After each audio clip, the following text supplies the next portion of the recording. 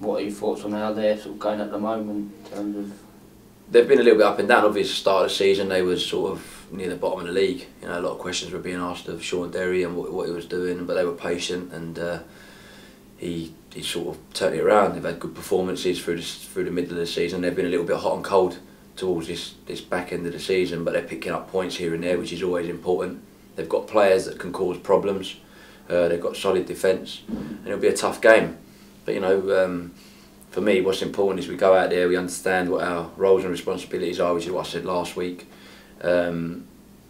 which the boys are doing. Obviously, the work you need to do to be totally 100% knowing what you're doing, it needs work. You need to work at that, which we're doing, and hopefully we'll go into the game full of confidence with whoever steps out on the pitch.